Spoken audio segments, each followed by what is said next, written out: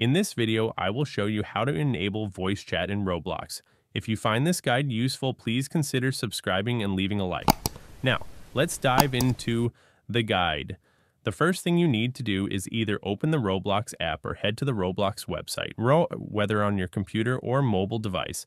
This guide works on both. Next, go to the top right of Roblox and click on the gear or cog icon, just like this, to open your settings. Once you're in the settings, go to Account Info. You can do the exact same thing on your mobile device as well. On mobile, tap the three dots in the bottom right, scroll down and find the Account Info option in the menu. Tap on it and now you're on the same page to enable voice chat in Roblox. The first thing you need to do is verify your age, because to use voice chat in Roblox, you need to be 13 or older. In my case, I'm over 13, so that's fine.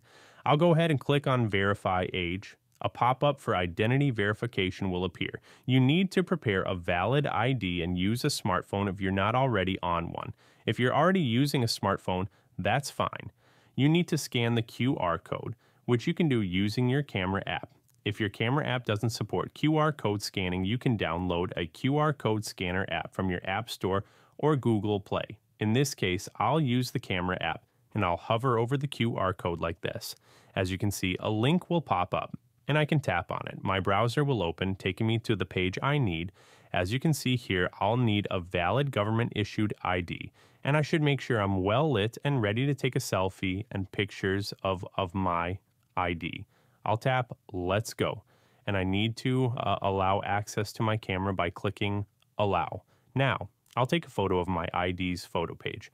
I've taken the picture now, and I'll blur some personal information here, but you can still see what I'm doing. After that, I need to take a selfie. The system will then process the photos automatically. The process is quick and secure. Roblox is a large company and the data they process is protected, so if you're concerned about your personal information, it's safe. Within a few seconds, it will say that my age is now verified.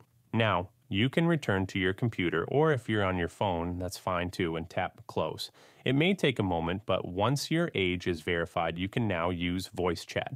You just need to turn it on. First, go to the left side and click on Privacy.